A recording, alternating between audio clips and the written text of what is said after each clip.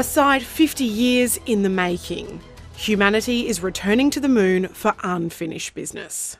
Looking over there, that's an amazing feeling. They are so fired up that we are headed back to the moon. We're off to a little bit of a slow start here. Inching into position at just 1.5 kilometres an hour, when it launches, NASA's most powerful rocket yet will reach speeds of 40,000 kilometres an hour just 8 minutes after liftoff.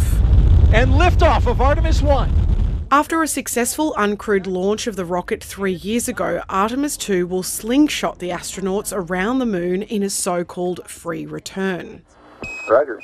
Unlike the Apollo missions, though, It's one small step for man. they won't be landing on the surface. Instead, the crew of 4 will orbit the moon to lay the groundwork for a mission to the surface in 2028 or later. Artemis 2 is a test flight. It truly is exploration. There will be a number of firsts that will be proving out on this flight.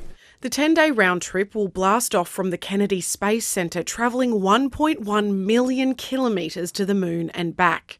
And for the first time, a female astronaut will be in the spacecraft to see the lunar surface up close. I think that astronauts are the calmest people on launch day. It feels that way because we're just so ready to fulfill the mission that we came here to do. The Apollo 17 mission in 1972 was the last time humankind visited the moon. America's astronauts again say hello to the moon. But it's hoped Artemis will begin a new generation of frequent space flight to the moon, Mars and beyond. Kathleen Calderwood, ABC News.